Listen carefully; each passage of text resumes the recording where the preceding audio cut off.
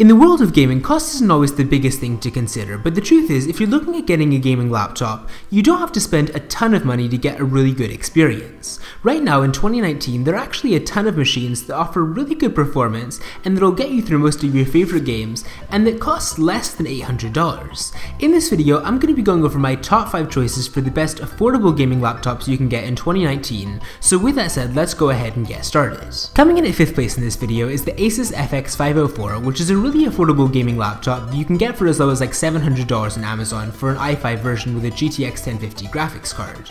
If you want to spend a little more money, you can also get a Core i7-8750H version with the GTX 1050 Ti, but either way you're getting a really good experience with a red and black finish, a 15.6-inch Full HD display, 8th generation Intel Core processors, and 256GB of solid state storage. You're also getting 8GB of RAM, so it should be able to handle most games pretty well. Two things you should know about this machine before getting it though are, first, it does come with a fair bit of bloatware, so what I'd actually recommend right after you get this machine is completely reinstalling Windows. It'll help this machine to run a whole lot more smoothly, and honestly it'll just give you the ability to take full advantage of its processing power. And then number 2, you'll be able to play most games that you want to on this machine, but just have realistic expectations. You're not going to be able to run games like Assassin's Creed Odyssey and Battlefield 5 at their most demanding settings because this is a sub $800 laptop, and while it will be able to run these games at lower settings, you're not going to be getting the same experience as you would on a high-end gaming PC. Moving right along though, coming in at 4th place in this video is the MSI GV62, which you can get for $800 on Amazon, and at that price point you're getting a GTX 1050 Ti 4G graphics card,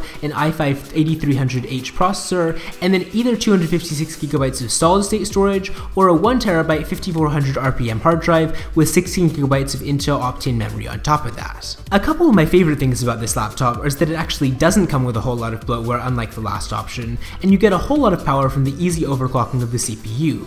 The MSI Dragon Center is really good for clocking your CPU speed to exactly what you need it at, so you can go from gaming to just doing casual things on your computer with a quick click of a button. Another thing which is actually really nice about this laptop is it's just not as bulky as some gaming laptops are. It comes in at 1.2 inches thick and it's 4.8 pounds, so yes, it's not a really light laptop, but when you're talking about gaming laptops, that's very reasonable. Honestly, the only two slightly annoying things about this laptop are, first, if you opt for the HDD version, it actually splits that into 2 partitions that are about the same size, so you have to switch back and forth between them, and the other thing is, this laptop definitely takes a huge performance hit when it's not plugged in. That's normal for gaming laptops, but with this laptop it's especially pronounced. Coming in at 3rd place is the HP Pavilion gaming laptop, which offers a 15.6-inch Full HD display, Intel's 8th generation Core i5 processor, Nvidia's GTX 1050 Ti graphics processor with 4GB of dedicated memory, 16GB of RAM, and then a 1TB hard disk drive. Now, I don't want to give you the impression that this machine is like an MOG or ROG caliber machine, because it's not, but with that said, you will be able to play games like PUBG, GTA 5, Overwatch, and CSGO if you do dial down the settings at reasonable frame rates. A couple of things you should know about this laptop though are that it has very loud fans when you're taking full advantage of this machine's processing power, the trackpad is a little flimsy, the keyboard is fine, but you're not going to want to use the trackpad for long periods of time, and the battery life really isn't the best. You're probably going to get maybe like an hour to 2 hours of full processing power usage out of this machine on a single charge. Coming in at number 2 in this video is the Lenovo Legion Y530, which is pretty comparable specs to the other laptops in this list, but it does have some things that help it stand out. You're getting a Core i5 8300H processor running at 2.3GHz, 8GB of RAM, Nvidia's GeForce GTX 1050 graphics chip, a 256GB solid state drive on top of a regular 1TB traditional hard drive, and then a 1920x1080 15.6-inch screen. You're actually getting a really solid collection of ports with this laptop, a USB-C port, 2 standard USB ports, a full-size Ethernet, and then actually 2 graphics output options, a full-size HDMI jack, and a mini DisplayPort connector. One thing this laptop does really well is taking advantage of the specs it does have. It's got revamped thermal optimization, which keeps the fan reasonably quiet even when you're doing heavy duty gaming. You're getting really good speakers, Harman Kardon speakers that really make your games come alive, and a really complete keyboard with a full-size row of function keys. The only major downsides about this machine are with regards to design. The webcam is located underneath the screen, which is the effect of making video chats look pretty ugly, and then the center of gravity is way at the back of the machine, so it feels pretty lopsided when you're using it in your lap.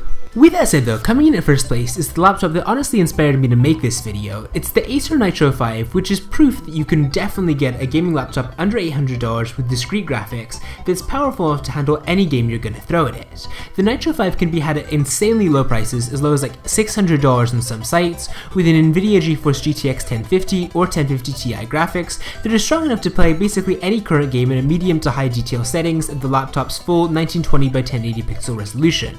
The 15.6-inch laptop came out a little bit more than a year ago, but Acer has been keeping it fresh with new processors from Intel and AMD. You can find configurations with Intel 7th generation processors inside, but you can also find it with 8th generation Intel Core i5-8300H or AMD FX 9830P processors starting at $750 in the US. The Nitro 5 isn't particularly overstated, there are no big emblems or multicolor LEDs, but it actually does look like a gaming laptop. You're getting stylized cooling vents and a red glowing keyboard, so people might not even be able to tell this is a sub $800 laptop. What's nice about this laptop is it's also more than just good raw specs. You're getting very decent speakers which deliver really good bass, a passable trackpad which you'll be able to use when you're not gaming on this machine, and a really decent port collection that includes a USB 3.1 Type-C port, 2 USB 2.0 Type-A's, 1 USB 3.0 Type-A, an SD card slot, and an HDMI out. Since this laptop is so cheap, I would definitely recommend upgrading to the Nvidia 1050 Ti graphics card if you can. That'll give you a whole lot better performance for gaming. And the other thing you should know about this laptop is that the battery life isn't great. You'll maybe get like 4 to 5 hours of video drainage usage or about 1 to 2 hours of gaming performance on this machine, which again is par for the course for these kinds of laptops, but it just means you won't be able to go too far from a charger. With that said though, that's my top 5 laptops under $800 list. Let me know what you think of these machines if you tried them before. Let me know if you know of any other really good laptops under $800 which are passable for gaming in the comment section down below. And with that said, I will see you next time.